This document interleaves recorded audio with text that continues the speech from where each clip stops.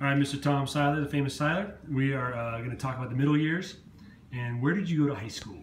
I went to Cortez High School between 64 and 68. What were some of your favorite memories of high school? You know, I don't have a whole lot of favorite memories. I really wasn't involved in high school. But you know, going to the sporting events, I did have some close friends, and we were kind of outsiders when I was in high school. And you know, just going to sporting events. You know, Alice Cooper was going there then, so. Oh, Alice Cooper went to your school? Yeah, so he was ahead of me, but I was taking an art class in high school. I got to see him all the time, and you know, him and the other guys in the band. They ended up being in the band. Did you ever get to play with them? Because I know you played. No, no, okay. No. They were ahead of me in school, so they were much further along. I don't know that they played instruments at that time. I think they were all beginners like me, but it first started out for them. They were doing parodies. You know what I mean? Karaoke kind of things, and it morphed into, you know, Alice Cooper. But so I had that connection with him. I loved art. I loved my art teacher, but it really wasn't all that involved. Who did you date in high school? Oh boy. Well, I want to tell you right now, I didn't date as often as many as Janine did, but her name was Nancy. And I kind of dated a couple, but Nancy, there was some time involved there. Nancy Underwood, and we were together for almost 2 years, and but you know, ours didn't work. You know, she was interested in some things. I wasn't interested in her things, and you know, again, but she was really nice, and we had fun. We laughed together a lot. So, yeah. Nancy, how long did you guys date? Almost two school years. I think it was a little less than that, but. Yeah. 2 school, man, that's a long term. Yeah. What were your favorite subject in high school? Obviously, art was one of them. Art was one of my favorites. I liked history. I liked geography, and I took a auto shop. I liked that. But math, English, and yeah, you can probably tell. But were you involved in? You said high school wasn't. You went to public high school. Were you involved like a youth group growing up? Yeah, I went at our church. At that time, when I was in high school, we were actually going to a different church, and I had a youth group at church, and guys there. In fact, some of the guys who were sponsors were college students, and you know, like a couple of them went to Bob Jones University and that kind of. But real athletic guys. Like to go do the outdoor kind of things. You know, we go to Four Peaks, hike Four Peaks. We go, you know, go up to Sedona, hike in Sedona, and they'd always take us along, you know, to do that. And they were a lot of fun. So that's what I remember. And then also, you know, getting together for more biblical kind of atmosphere. They were really good at leading questions and answering questions and creating an atmosphere where we wanted to be there. So, what were some of your favorite takeaways from high school? What was your, like if you say, the top memories of high school? Oh boy, well, high school not so much, but I think my youth group, just the impact they had on me. You know, I was a shy kid, but I do remember going to the library at Cortez, and I had all these tracks. There were like 75 tracks. So I went through the library and just picked random books and put a track. That's awesome.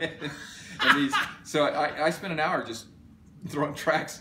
You know, but they had such an impact on me, and I also remember going down, you know, down to Prison Fellowship and doing things with them, and then Phoenix Rescue Mission, going down there and being involved down there. But you know, these young guys, these college students, they really mentored us well. You know, they set the example, the kind of example that a young man like me would follow, and so that's the best memory for me from high school.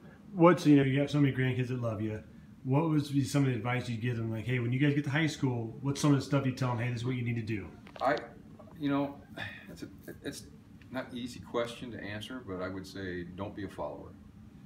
You know, and through your parents, through church, the kinds of things that you need to look out for, and don't get sucked into them to the point now you'll regret your decisions. You know, Christ does forgive us our mistakes.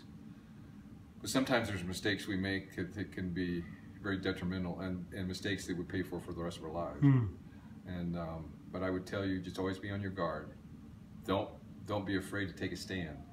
You know, because in reality, you know, people respect you more for taking a stand than going along and they think they've sucked you in. That happened to me a lot in the service, where guys tried to get me to do stuff that was against my Christian principles, and they were prodding me and trying to get me to do that. And I'm not setting myself up as any kind of martyr, but because of what those guys in high school had done for me as far as setting an example, I was able to put my foot down in certain areas where I wouldn't cross the line. And but always be ready to share your faith, always be kind to people, and be a good listener. I think that's the biggest one, because a lot of people, even when you're young, have problems. And once you sense that they're trying to tell you something, listen, and be a good listener. And you have the answers. You know, as a Christian young person, you have those answers. That's awesome. Where did you go after high school and why? I went to Glendale Community for a semester. At that time, they were drafting, and I had a low lottery number, so I didn't want to be drafted. So I joined the Navy. So I went to the Navy for 4 years, and then after the Navy, I came out and I went back to Glendale, and then I went to ASU. Tell me about the Navy a little bit. What did you learn through the Navy? Oh wow! Well, you grow up. Number one, you know, you learn right off the bat in boot camp that there are people that want your time, want your attention, and you're only going to give it to them the way they want it. So you have to know that what's important to you, it doesn't count anymore. It's what's important to them, and what they're trying to do is get you to work with your fellow sailors as one. And so the only way they can do that is get you away from what's important to you. They know what's important for you at that point, because there's a purpose, and the purpose is that you all work together for the greater the good. And this at this point would be the Navy and the service that you're going to provide for them. We ever